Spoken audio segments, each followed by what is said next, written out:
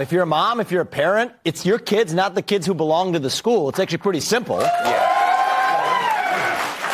They used to say that math is racist. That was a popular thing in the woke movement in schools. Yeah. Math isn't racist, but you know what might be is not teaching black kids how to do math, which is a big problem in the country. Right.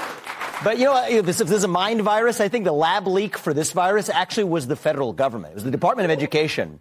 And not a lot of people know this, Greg, but they use the money they give to schools. It's not just the school boards that are bad. The money they use is like a handcuff that forces these schools to adopt these woke ideologies. And that's why I've kept it pretty simple. If I'm president, I'm running for president, I say I'm going to shut down the Department of Education because it doesn't actually need to exist. And I think so a lot of these woke cancers start in the bad places you'd expect, actually, in the federal government. So there's actually things we can do about it. That'd be amazing. Shut down the department.